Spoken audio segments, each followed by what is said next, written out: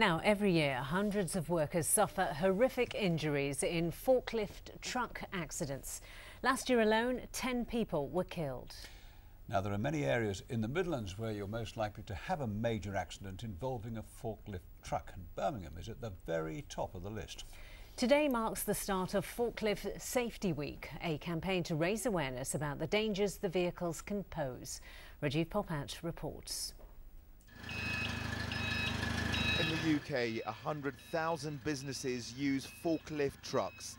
2 million people work with or near them. At least one person a week is seriously injured by one of these. Lisa Ramos from Kirkby Woodhouse in Nottinghamshire used to work at a haulage firm in Derbyshire. That was until a forklift truck backed into her and crushed her left leg 6 years ago. It was amputated below the knee as a result. I can't walk for long distances because I get out of breath. People don't necessarily know that I've got a false leg, but obviously because I limp, you can tell that I'm disabled. I'm very, very lucky because if you think about it, if you've got something that weighs 3 ton, you're lucky if you do come away with your life.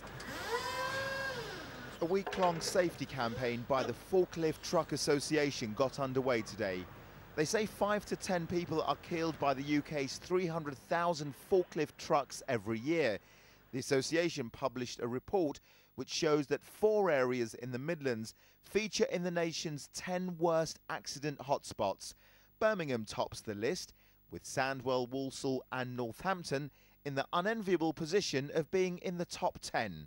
National Safety Week is all about raising awareness. It's about raising awareness for pedestrians so that they are always observant when they're operating around forklift trucks.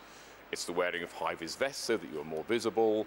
It is carrying out proper risk assessments in the workplace so that the possibility of an accident taking place is eliminated, or is eliminated as far as it is possible to do.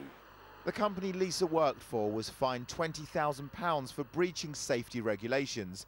She believes firms should adopt shock tactics when training their staff. When they're doing these inductions, they're boring. Instead of showing them videos that look fake, where people are in accidents, they should be showing them graphic pictures where people have had serious accidents with, where they've been run over by a forklift or whatever. The Forklift Truck Association says better training will save lives and limbs.